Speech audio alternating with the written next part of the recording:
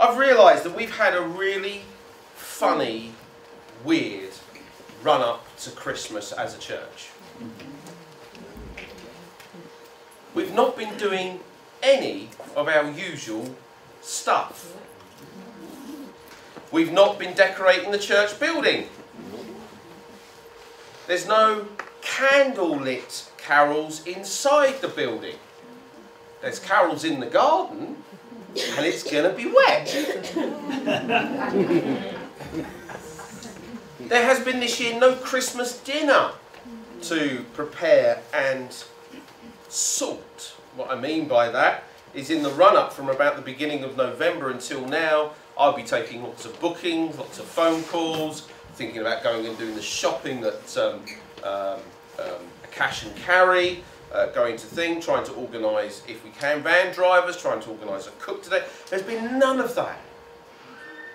There's been no calling out for helpers to be on the day.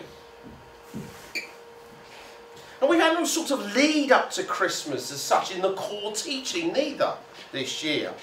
There's been no core Christian Christmas message. Pastor David spoke 2 Sundays in a row on 1 Peter. Not exactly the most Christmas letter that I know of. And I felt last week the Lord wanted us reminding of our church motto at this time of year, of don't be afraid. There's also been a number of circumstances that have thrown life in the air for a number of our family in the church. We've already been praying about some of that. It's resulted in some of us having to pick up stuff that others would have done. I make a joke about Andy, but you know, tonight's carol's in the garden. I was meant to lay back and do nothing this week.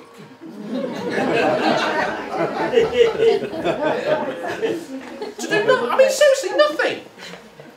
Unbelievable. So selfish. I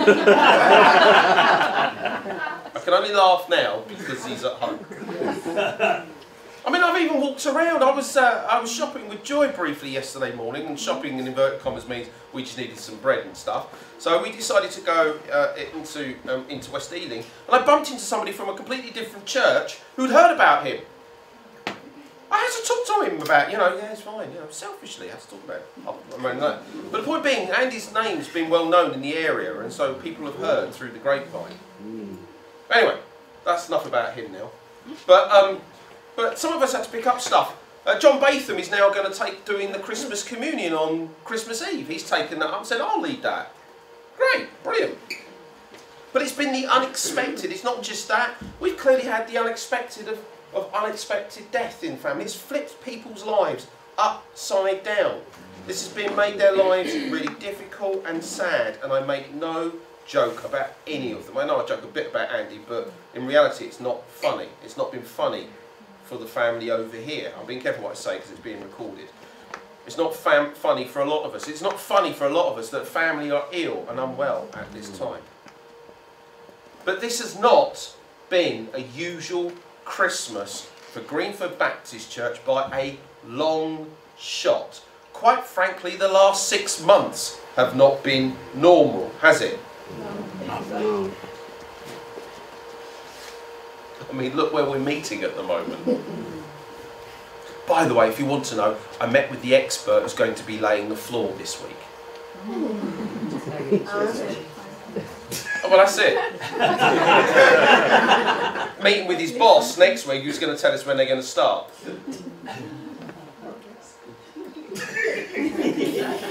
Thought he was going to get Ola, just add.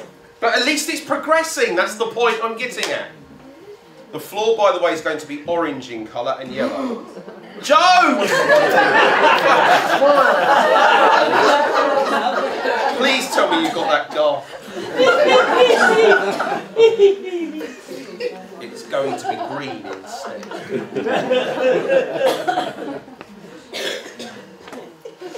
Do you know, I'd so love to make it orange yellow just to upset us so. Anyway, moving on. No, it's not my choice, I know. The toilets were my choice, and there you go. So, it's not been usual. And do you know something? The first Christmas was actually not usual.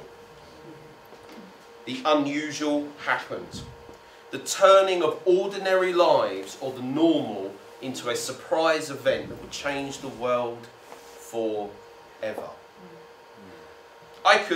We could do the usual talk today about angels visiting, using their usual quote, do not be afraid. Or we could talk about Zechariah, we could talk about Mary, we could talk about Joseph, we could talk about shepherds, we could talk about visiting Magi, and we could talk about our Lord becoming a little baby. But most of you should know that story, I hope. The Christmas story, do you know it? Yeah. Morning! Good. Yeah.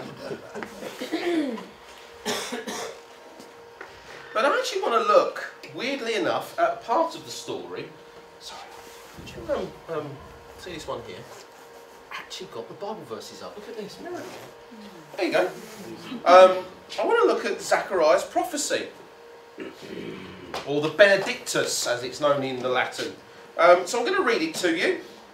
I bet it's one you skip over a lot. Who skips over it? You read it, but you don't really look at it. Does that make sense? And we're not going to look at it too deeply, but we're going to just really look at it real quick. So this was straight after. This was straight after effectively the circumcision and naming ceremony of John the Baptist. Then his father Zechariah was filled with the Holy Spirit and gave this prophecy. Praise the Lord, the God of Israel, because he has visited and redeemed his people. He has sent us a mighty Saviour from the royal line of his servant David, just as he promised through his holy prophets long ago. Now he will be saved from our enemies and from all who hate us. He has been merciful to our ancestors by remembering his sacred covenant, the covenant he swore with an oath to our ancestor Abraham. We have been rescued from our enemies, so we can serve God without fear, in holiness and righteousness for as long as we live. And you, my little son, will be called the prophet of the Most High, because you will prepare the way for the Lord. You will tell his people how to find salvation through forgiveness of their sins. Because of God's tender mercy, the morning light from heaven is about to break upon us, to give light to those who sit in darkness and in the shadow of death, and to guide us to the path of peace. Well, there was a prophecy filled with the Holy Spirit. Then I was thinking about Zechariah. I've got this thing for Zechariah for some reason, bless him. Old in years. Up to this point in his life, or should I say up to about 9 months prior, his life had been fairly ordinary. And then within the space of 9 months, he was chosen to be the high priest for that time. He thought he would be a very special moment, but even then for high priest, he got an even more special moment when an angel met him. And then unusual promises were given of pregnancy to his incredibly well-advanced in years wife. And then due to his own cynicism, his voice was shut up and clammed up for the 9 months. And all the wives go, amen. Not usual. But having learnt his lesson, his voice then returned upon that moment at this naming ceremony. Again, unusual. We can read the story and go through it really, really quickly, but it's spread over a period of 9 months. Well, it's probably even longer than that, to be honest with you, because they had to go and conceive first, but let's not get too graphic. But the whole point being, it did not happen that day, but there was lots of significant series of events that occurred that made his life incredibly unusual. No? You with me? Good. So I looked at it and I thought, yeah, wow, that's the norm just disappeared at that point. What about you? Wouldn't you think the norms did? I mean, for 9 months, he couldn't speak. Just, if you can imagine that for yourself for a moment. I'm going to take 9 months just for the sake of it. But 9 months that you can't speak. Not a word can come out of your mouth. No voice can come out. Now, some of us struggle for a week of having a sore throat and can't speak. Imagine 9 months of not being able to communicate. It's amazing, actually, and I think for me, that silence moment for Zechariah, he actually had to learn a lot very, very quickly about God. I think he had to learn humility, pretty darn sharpish. Hope in the Lord, pretty darn sharpish. I think he had to seriously learn about the whole concept of, okay, what I thought I knew about the Lord has completely had to change. I think when we're silent, when we're forced into silence or forced not to be able to do something, not do our normal thing, I think that forces us to think and to reflect.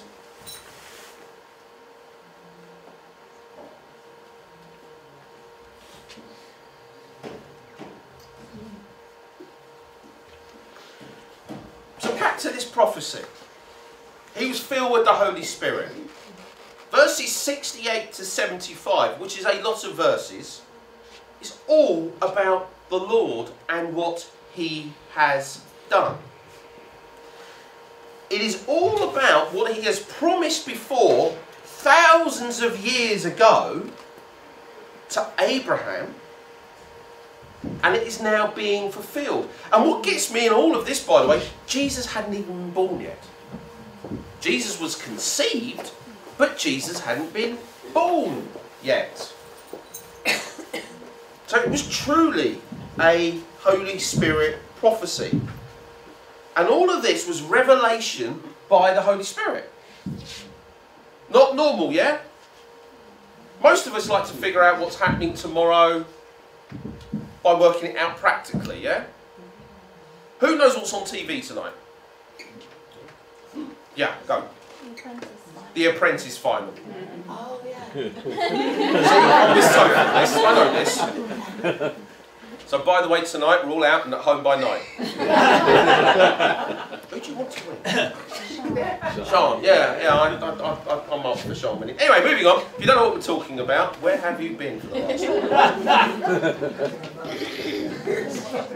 Was we happy with Stacey Dooley winning last night? Yeah. Anyway, that's Strictly Come Dancing done. But most of us know what's happening next because we look up the TV guide, don't we? Yeah. And it's easy, now you just got your controller. Boop, oh, look at that, scroll through. Oh, plus 24 hours. I actually didn't go through a whole week. Yeah, I'm trying to watch something. Square in the corner. It's a good job you've done it in my house because when you do it in mine, it speaks. Oh. I should play it even more because if you touch it, it goes. That would really irritate my wife no end. Anyway, thanks, Mike. So, point being, most of us sort of think about practically what's happening in the future because it's sitting there in front of us a lot. But here, Zechariah really didn't know. He went with some of his base knowledge of the promises of God that he knew as a priest, as a Levite, but even what he knew then had been flipped upside down when God entered. So this prophecy really was completely different. Some people see this as such a Jewish prophecy. They actually see this as a very political prophecy that was being quoted. But actually, when you look into the verses, verse 71 for instance, now we will be saved from our enemies and from all who hate us. You could probably get that as a very Jewish thing that they're thinking kicking out the Romans. But it's then in verse 74 it says, we have been rescued from our enemies so that we can serve God without fear. And as Morris puts it, it should not be overlooked that the deliverance from enemies is specifically related to serving God. Therefore, the song is religious rather than political. So for Zechariah, his whole idea of following God had been flipped upside down. It had become no longer the norm, which had all been ritual, routine, ceremony, and all of that. It become different and unusual. By the way, I want to note with verse 71 and 74, I do like the fact that it's actually about living without fear, so you can serve the Lord without fear. So the whole do not be afraid is still very much... I noticed that when I find, oh, look, do not be afraid. And actually when we do serve the Lord and focus on him, we can serve him without fear, because the only being we should fear is? Exactly. And then we're meant to serve him in verse 75 in holiness and righteousness for as long as we live. Holiness meaning that we belong to God and we know that we belong to God, and righteousness as God's people should, and we should have full knowledge of these things. I wanted to just finish on that because there's two more things I want to talk about. Notice all those verses are about God. And then we get to verse 76. It's like having a little clicker. My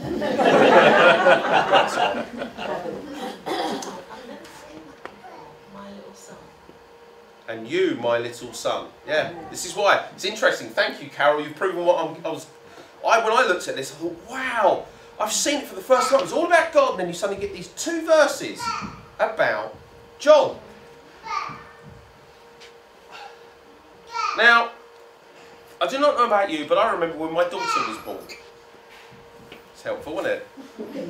I knew when my baby girl was distinctly born. And I distinctly remember, there's a number of things I remember, but I'm going to remember just these two things for now. I'm going to play it safe. It's two things. First, yeah, she sounded just like that. First, I was knackered. Oh, boy.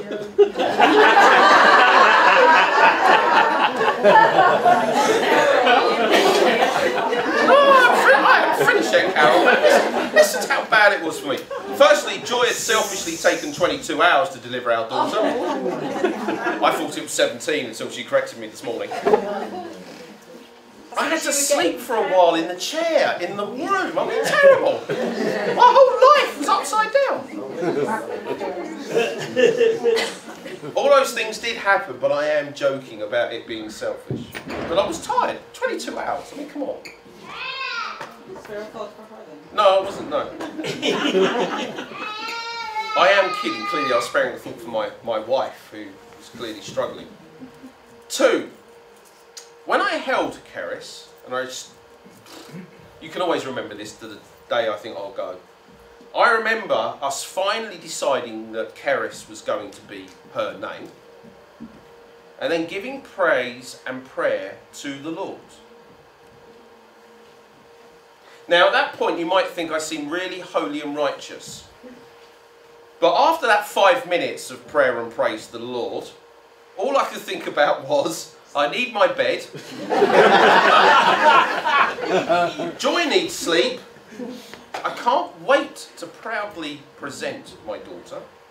Oh yeah, and I couldn't wait to tell work I'm off for the next 2 weeks. There was a chunk at the end of all of this. It was all about me. Here, with Zechariah, we have a complete and utter difference. His voice had been freed. I think for me, I would have gone, yes, I can speak! Joy, let me tell you about all the things I've not been able to tell you about 9 months. But he didn't. Here, he prophesies over his son, yes. He dedicates this whole moment to his son of 2 words. But what he does in that, he actually dedicates his son to the work of the Lord. Not about him, not about what he's going to do as a father for his son, not what about he's going to hope and dream for himself, that how proud his son is going to make him. It's actually, I am dedicating you, my son, to the work of the Lord. I remember praying for Keris. I remember praying that she will come to know the Lord for herself. And we did a whole load of that. I can't quite remember it all now, but it was along those lines, wasn't it, Joy? And clearly I'm sure a lot of us have all done that when we've had the opportunity to be our own children or other people's children who we see as our children. We do these things. But here for me, got me, was this Zechariah not doing the norm. Not what we would normally do with our kids. He actually made a real point of prophesying and praying over his own son. Not doing the norm. And then he realises what he's also saying, because you will prepare the way for the Lord. You will tell his people how to find salvation through forgiveness of their sins. And probably for Zechariah, he knew what he was doing with giving away his son at that moment, that he just gained a son that for years he wanted a child. Not doing the norm.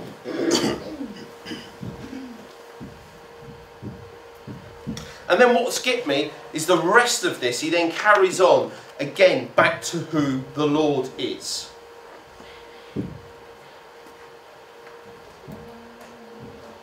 He focuses on the Lord, which in our selfish society we don't do very well. We like things normal. Where we're meeting is unusual, I've said before, and it's novel at the moment, isn't it? Is it novel at the moment we're meeting in the Sunday club room? It's getting unnovel because I've noticed up until 2 Sundays ago we were filed out into the hallway with people. We were crammed in. There's a few blank chairs now. Don't tell me you're all coming to the carols in the garden. But where we are meeting is unusual. For some of us, it's not what we are liking. We're just putting up with it at the moment. Others are loving it. Yet for both camps, we should be focusing on what the Lord wants.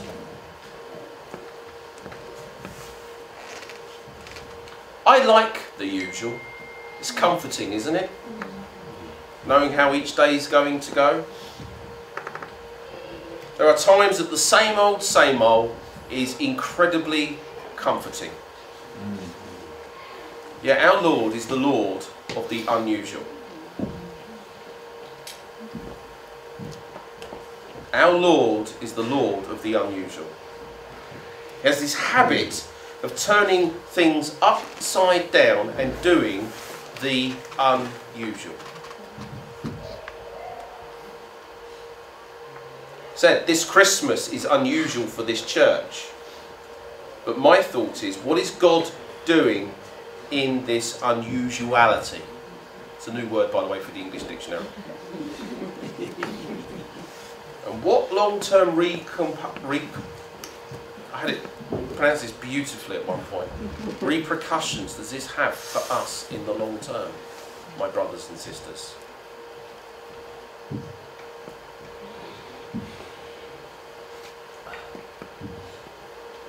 The fact that we are sitting here 2,000 years later means that that first Christmas changed the world forever. When Lord did the unusual, it changed the world forever. The fact that he did that, the unusual, that is the reason you are sat here this morning.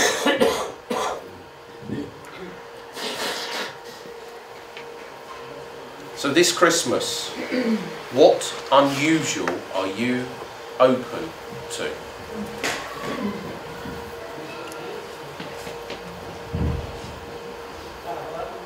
What unusual are you open to? Carly.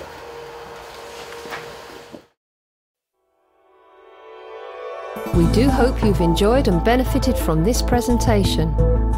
To learn more about what the Bible teaches us and how to apply this to our everyday lives, check out our biblical teaching videos at gbcweb.tv.